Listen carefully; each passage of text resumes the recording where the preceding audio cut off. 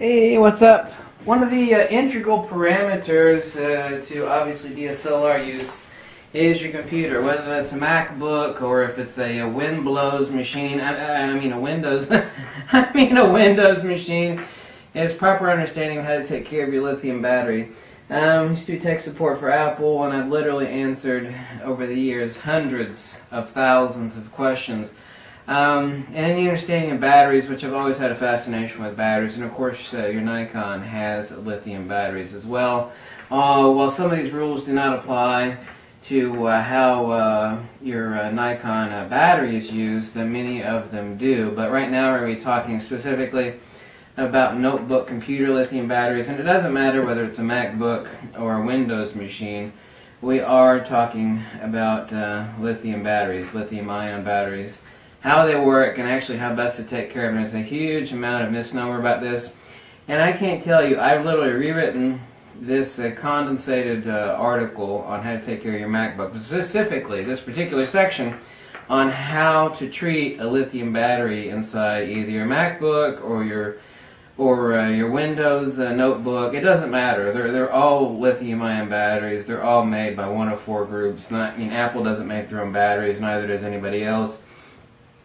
A lithium battery is a lithium battery is a lithium battery. There is some discrepancy on that, but generally it is the case that that they're all the same, and you need to understand how to treat them. There's a reason why MacBooks are actually shipped with a 50% charge and not a 100% charge. I did so much research on this. I thought I knew everything about lithium batteries, but I found out when people call in for drop questions for tech support on their batteries. I do investigative work on any anomalies, and I'd ask them a short string of questions, and I got that string of questions down shorter and shorter.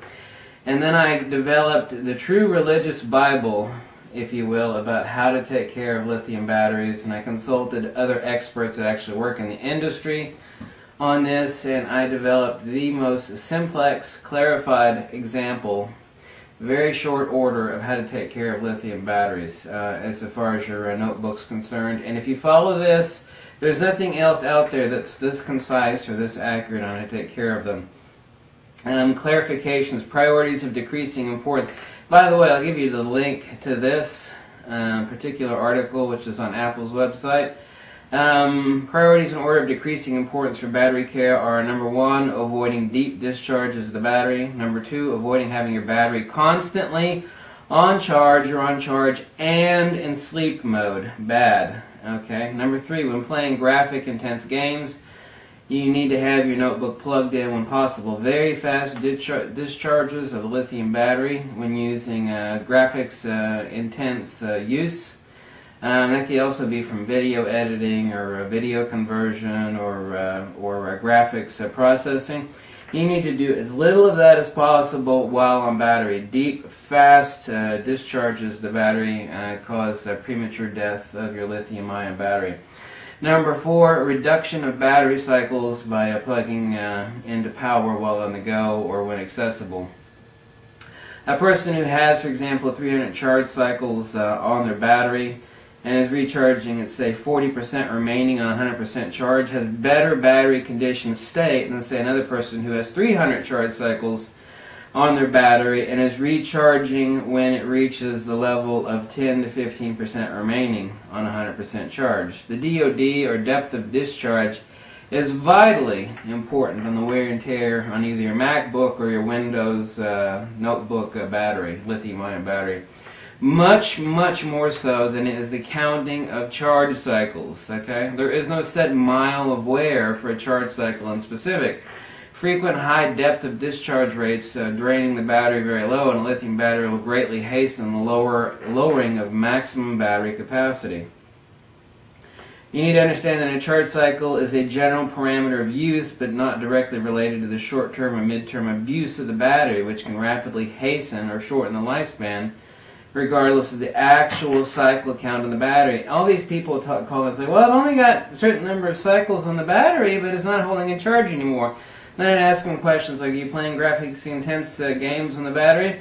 Yeah, I was. Like, well, that's what killed your battery. Or I'll say, Did you always have your MacBook plugged in? It was always basically sitting 100% charged. They stick it in sleep mode. They wouldn't turn it off. They'd keep it plugged into the wall. They'd actually shut the lid on their notebook or MacBook Air, MacBook Pro. And then it'd be in sleep mode and constantly in charge. It's like, well, it's only got 20 charge. It's not charge cycles. It's about the condition of how the battery was treated. Abuse of the battery is entirely avoidable. Long-term eventual old age and deterioration of the battery, of course, is entirely unavoidable. Some of the adaptive charging systems that are built into the MacBooks and the Windows notebooks mitigates a lot of potential accidental battery misuse, but however, it is very, very easy and possible to abuse the battery and thereby destroy battery health and necessitate a change out of your internal MacBook or your notebook battery. There is no battery calibration for lithium-ion batteries. This notion is absolute nonsense as far as calibrating lithium batteries.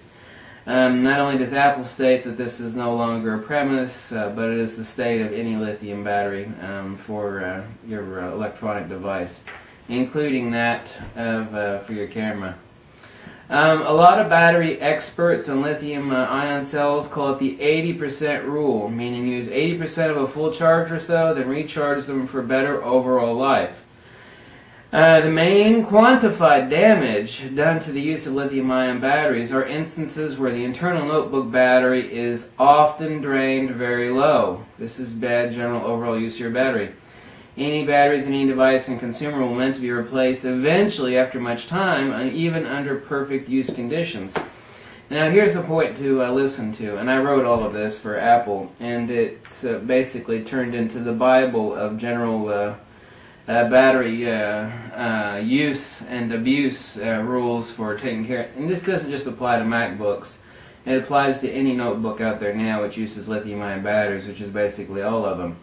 Number one, while realistically a bit impractical during normal everyday use, a lithium battery's longevity and its chemistry's health is most happy swinging back and forth between 20% and 85% charge, roughly. Number two, do not purposefully drain your battery very low, 15% and less, and do not keep them charged often or always at near high or max capacity.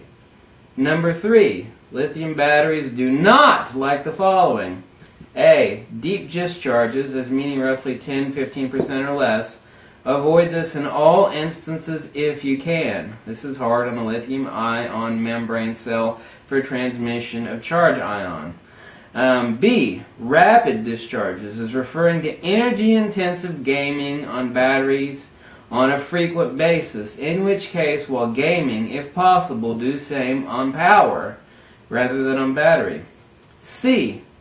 Constant inflation, meaning almost always or most often on charge, and certainly not both in sleep mode and on charge always or often. Like I said, I'll give you the link below on checking this out, so if you want to review it yourself. But after rewriting this about 30 times and making it very, very simple, this golden Bible, if you will, of lithium-ion, lithium battery use and abuse parameters now fits every absolute criteria ever experienced or complained about by anybody on any MacBook or any Windows machine.